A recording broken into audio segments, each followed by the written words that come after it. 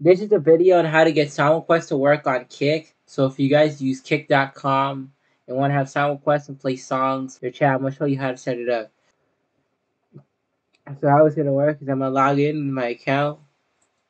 So when you see this, you're probably, if you click login with Twitch, you'll need to go to connections first and here click add connection and click on the Kick button. It will ask you right here to verify. So you go in your chat, you go to your Kick chat, go to your account, go to channel, real quick, your chat and type in exclamation mark. You type in exclamation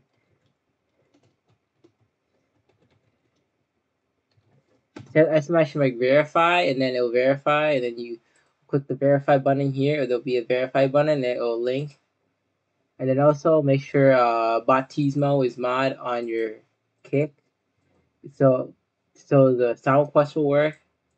That's the account you type in. Make sure it's a moderator. Once that's done, you want to make sure you first once you got that, you're gonna make sure you click on open Kick bot helper. This will make sure it will work. The sound request will work because right now Botismo does not have chat support, so you can't type, so it won't like be active in chat. But if you want sound requests to work, this is the only way. This is how you turn it on. Then right here, you're gonna see music player. So here you can see music player frame. So if you go to stream elevators and music, you can get, this is where you can add all this. Add the overlays for your song, what song is playing. And which is your sound quest thing. So discovered this place a while ago, but now Simeon's here because we're collecting the rare. Here's just a random video. You can play whatever song you want. So you can add queue. So you can add songs. So if you were to type in Kick Chat, you can add whatever song you like. For example, I'll play some.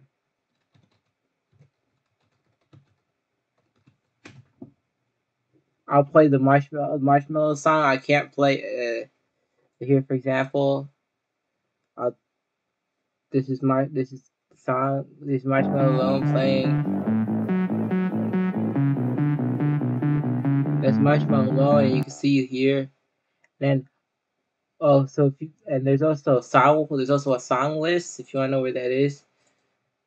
So there's a song list in your Botisimo website, which if you go to creator site, go to your creator site, you'll see here, you'll have music, whatever your website is, you'll see it right here.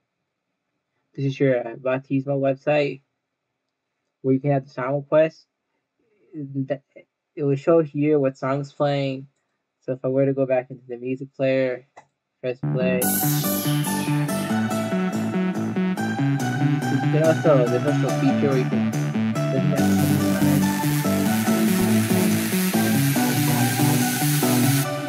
This is